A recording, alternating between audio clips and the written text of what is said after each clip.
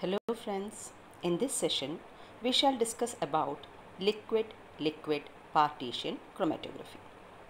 Although the technique of chromatography was developed in 1900s, it was not widely used due to poor separation of components.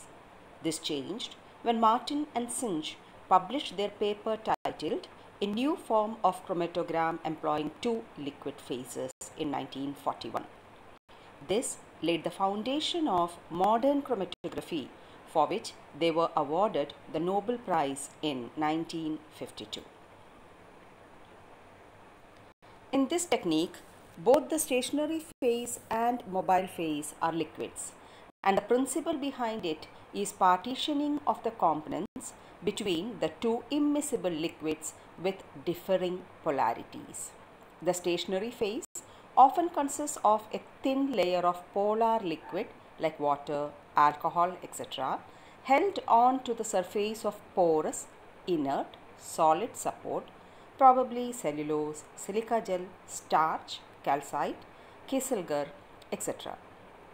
The mobile phase is a non-polar liquid immiscible with the stationary phase. On introducing a mixture to the top of the column, the different components distribute themselves to different extent between the stationary and mobile phase. The extent to which they are retained by either the stationary phase or mobile phase depends upon its partition coefficient. This is the principle of liquid-liquid partition chromatography. What exactly is partition coefficient? It is the ratio of the concentration of the components in stationary phase to that of its component in mobile phase. In other words, higher the partition coefficient value of a component, greater is its affinity to stationary phase. Thus, large fraction of the component will reside in the stationary phase than in the mobile phase. That means that the time required to pass through the column would be higher for such components.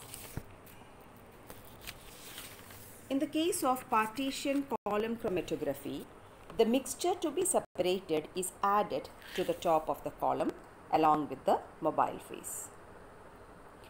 As mobile phase moves down, it carries with it different components of the mixture which are partitioned between the two phases at varying rates. Components with greater affinity to stationary liquid phase move slowly, while those with more affinity to mobile phase move at a greater rate through the column. This chromatographic technique can be used for identification and separation of organic and inorganic mixtures.